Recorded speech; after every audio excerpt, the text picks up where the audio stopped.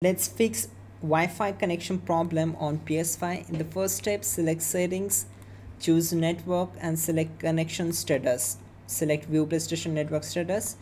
Make sure all services are up and running. If not, what you have to do, just go down to the settings, select setup internet connection, then press option button on your registered network connection, go to frequency bands and select automatic. You can also choose 5 GHz only or 2.4, but the best one is automatic. Then choose advanced settings.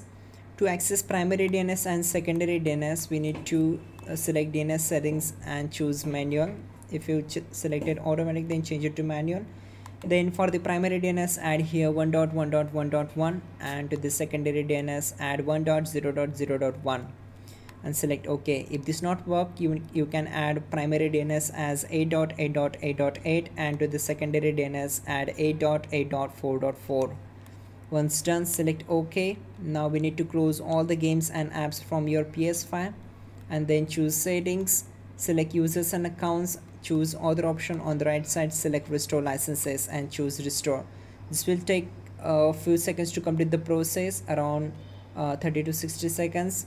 Once done, restart the PS5 and your problem will be fixed. That's it guys. Comment awesome in the comment box, so I will heart your comment and you're good to go.